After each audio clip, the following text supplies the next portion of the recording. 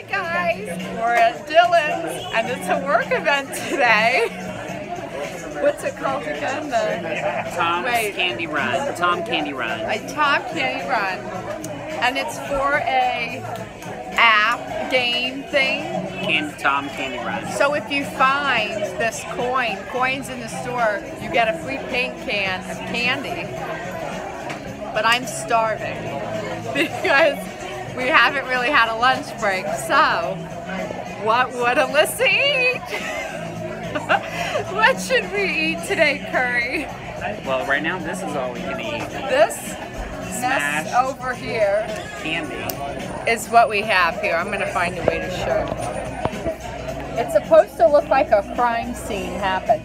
So I don't need any candy in here that isn't wrapped because I've seen way too many things happen where people stick their hands in the bin or blah, blah, blah, blah, and I'm a germaphobe. So I don't like doing my hands like that. So today I pulled some peanut M&Ms, and my other favorite thing to eat in here is the peanut butter and jelly bar.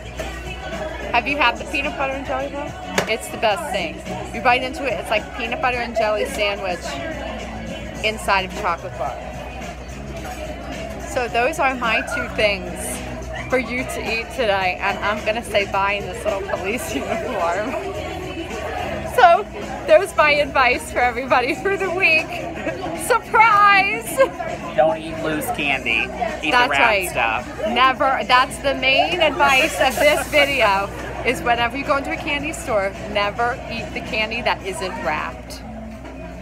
And really pay attention to that rule. Bye-bye, guys.